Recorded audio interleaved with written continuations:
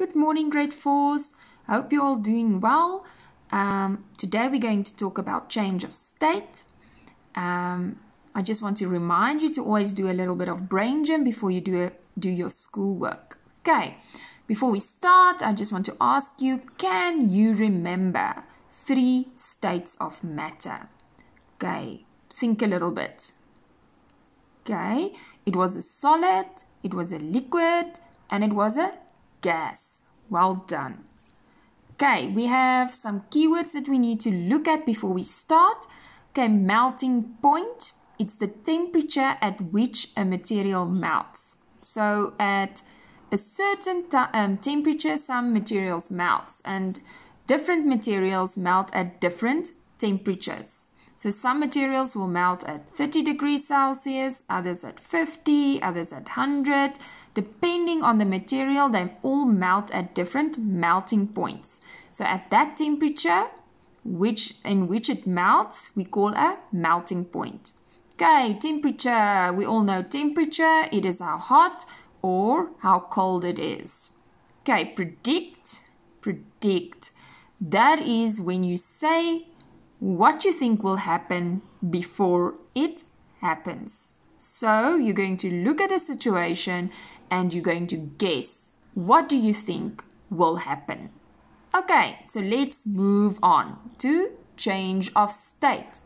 Change of state is when a solid changes into a liquid, or a liquid changes into a gas, or a gas changes into a liquid, or a liquid change into a solid. Okay, so we're going to start with the first one, which is melting. So the change of state is melting. It is when a solid change into a liquid. What do you have to do to change a solid into a liquid? You have to add heat. So when you add heat, or when material gained heat, it changed into a liquid. Okay, so chocolate on a hot day in your pocket. What will happen? It will start melting. Why? Because it gained heat and it changed from a solid into a liquid. What will happen if you eat ice cream on a very, very hot day and you don't eat it fast enough? The ice cream will change into a liquid. It will start melting. What happened? The ice cream gained heat and it changed into a liquid. It melted. Same with butter in a hot pan. The solid will change into a liquid.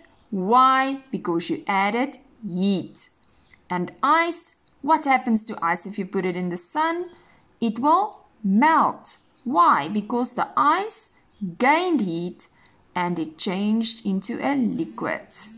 Okay, so we are going to move on to evaporation. Try to say the word evaporation.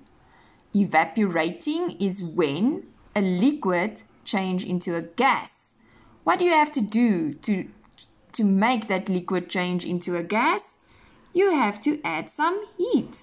So if a liquid gained heat, it will change into a gas. For example, when you boil water in a kettle, what comes out of the kettle? Steam. That steam is water vapor. That is the water that changed into a gas.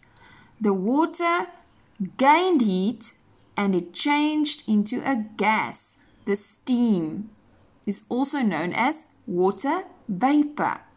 Okay, the next change of state, condensing. Condensing is when you cool a gas and it changes into a liquid. So what do you have to do to a gas to make it change into a liquid? You have to let it lose heat. You have to cool it down. That is when a gas will change into a liquid. Who of you have ever noticed that when you bring a cold bottle of water to school, it always feels wet? And then what do you think? The bottle is leaking? No, it's not leaking. It is the gas around the bottle. It cools down and it changes into a liquid. So it is condensation that you will see on your water bottle. Very interesting, isn't it? Okay, so let's quickly go to solidifying. Say solidifying. Cool. When you cool a liquid and it changes into a solid.